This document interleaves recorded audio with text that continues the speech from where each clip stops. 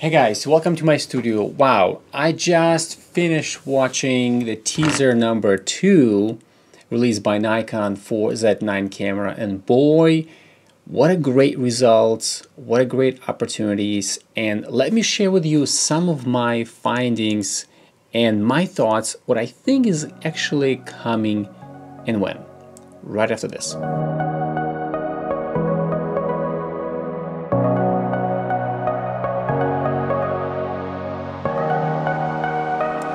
So guys, let's take a quick look at the video all together, and I'm gonna break it down to you what I think it's coming with this camera and my thoughts about the camera.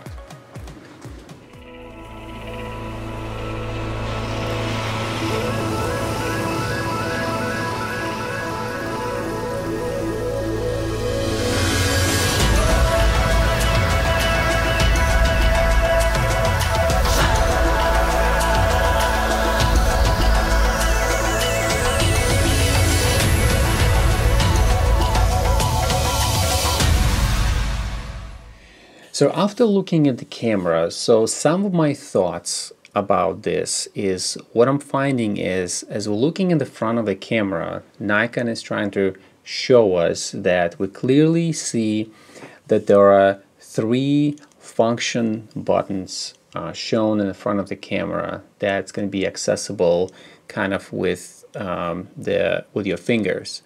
But there's also this 3rd function button, and I think this is going to be very helpful when you have your camera in the portrait mode. If you look in the example of this camera, let's say if there was a grip, I would be able to access this one with my probably with my index finger.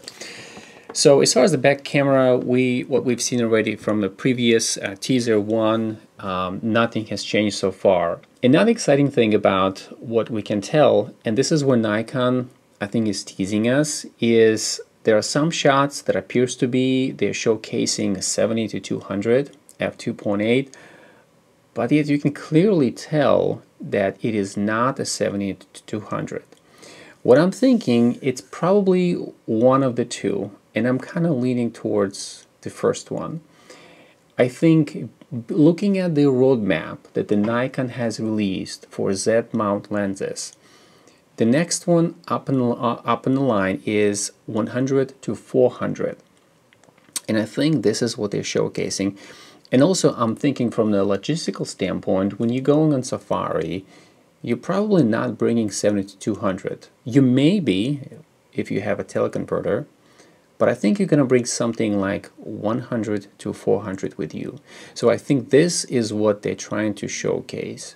My second thought, maybe it could be 400 f2.8, but it's kind of unlikely because that lens would typically be much larger than what we see in the video. Now, let's talk about video features, and this is where Nikon is really getting into a different arena when it comes to video. Now, based on the video, we can tell that the camera is recording in 8K because of what we see. The resolution is set to 4320 at 30 frames per second. Now, probably one of the most exciting things that it's gonna be obvious as soon as it's released is that Nikon is teasing us with this time recording limit. They're showing at 29 minutes and 59 seconds. And the next clip, it's showing that the time keeps going.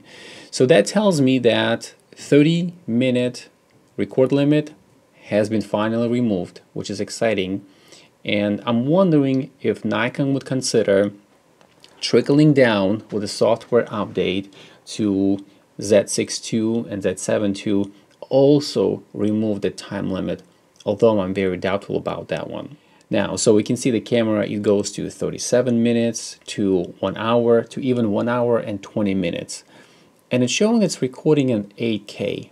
Now, we don't see an external recorder attached on the video, so that tells me that it should be able to record 8K internally, but the question is it recording at 8-bit or 10-bit? We still don't know. But regardless, we have an 8K.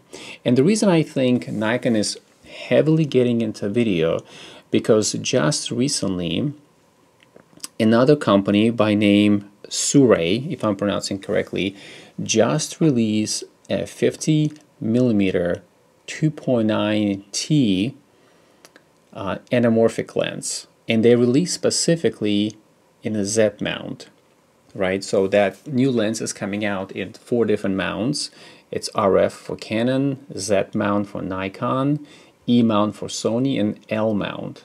So I'm thinking these companies, they really talk, they know what's going on, they communicate ahead of time because they won't be putting a lot of resources. So a lot of these messages are really indicating that Nikon is going to be heavily pushing down in the video department, which I think is exciting for many of those like myself who are Nikon users.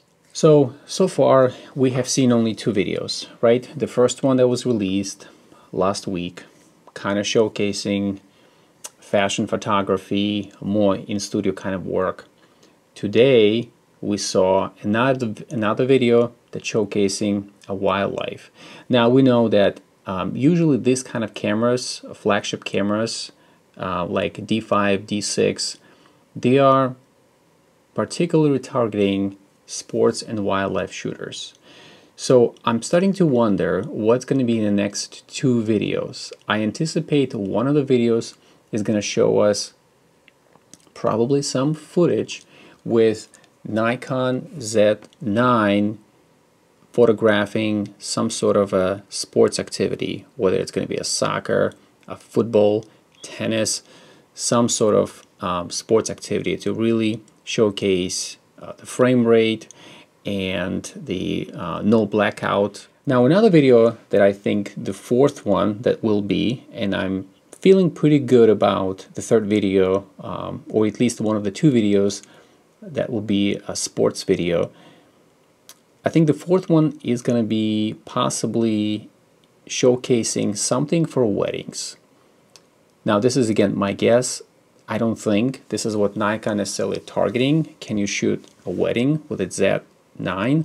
Absolutely. Would you get gorgeous images? Absolutely.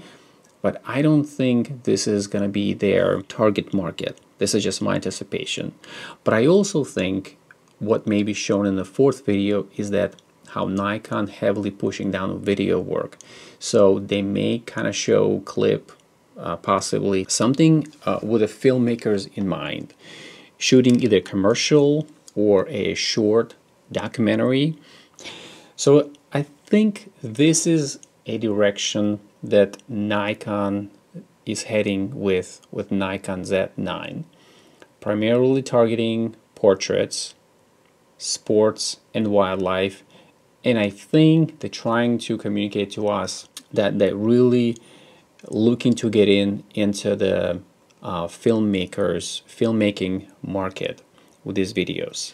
Now, what's clear to us from all these videos that this is going to be a flagship, Nikon's flagship camera. And the way you can tell this by looking at some of the elements that Nikon is introducing with the Z9. And one of them is being circular viewfinder, like on this one D500 that Nikon called the flagship camera, as well as this sort of a circular design, quick access to your white balance, quality, metering mode. So it is an 8K flagship camera that is absolutely exciting to so many of us. Now I think the camera is going to have a pretty hefty price. I think the camera is going to come out with introductory price, my guess, at $69.99 or $74.99. Based on the videos that have been released so far, one last week, one this week, I think we're going to see 2 more videos by the end of October. And I anticipate, if this is the way the Nikon is heading, that they may start pre-ordering cameras by the time holidays come around. Now the camera might be priced a little bit higher than A1 Sony, but I think with the holiday season, people may feel like, okay, it's worth it. it's holidays, has ton of features that's probably worth to a lot of professional photographers, and they may pull the trigger to order the camera. So these are some of my thoughts on the camera. Please consider subscribing if this is something that you're into. Tap that notification bell when a new video comes out, and hit the like button if you like the video or was entertaining to you, so that I can bring more videos like this to viewers like you. Thank you.